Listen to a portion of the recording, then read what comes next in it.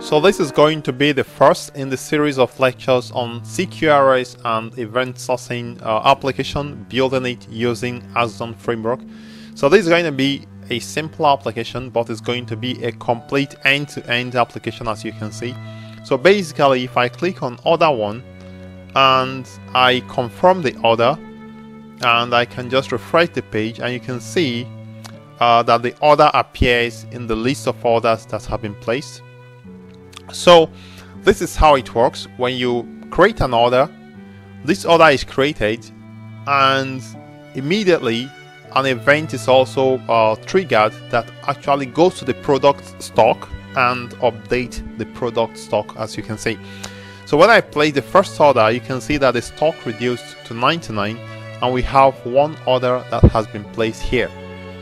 So this is how it works, and I've taken some time to build it to clarify all the concepts to build this application, and I recommend you stick with me, because this is one way you can learn CQRS, which is an architecture that is very, very important for now. So if you are joining me for the first time, if you are a developer, a software engineer, a programmer, subscribe to my channel and stick with me. Let's do this together, because I've actually broken it down. It took me a long time to be able to figure out an easy way to explain this. So here you are going to be learning about Axon Framework, Axon Server, Spring Boot, Spring Cloud, and you are going to learn a few other things like Thymeleaf and a few other things I'm going to explain. So this is actually how the architecture looks like. So if I enlarge this by viewing it, so you can see this is the Axon Framework CQRS architecture.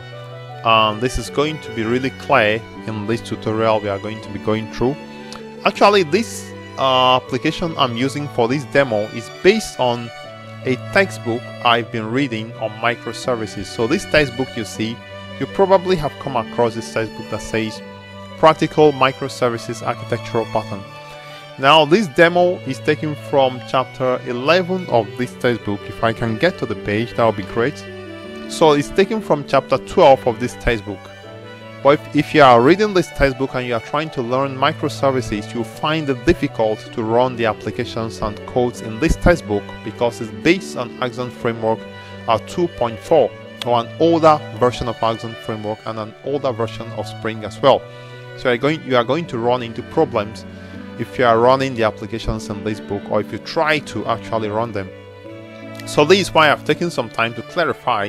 After now, I'm going to also writing the other codes in the different chapters on this textbook here in this channel. So if you are learning microservices using this textbook, for now this is a very good textbook for microservices. Please subscribe to my channel. If you have any challenges, reach out to me. This is what I do, and I'm going to give you the support you need as soon as I can.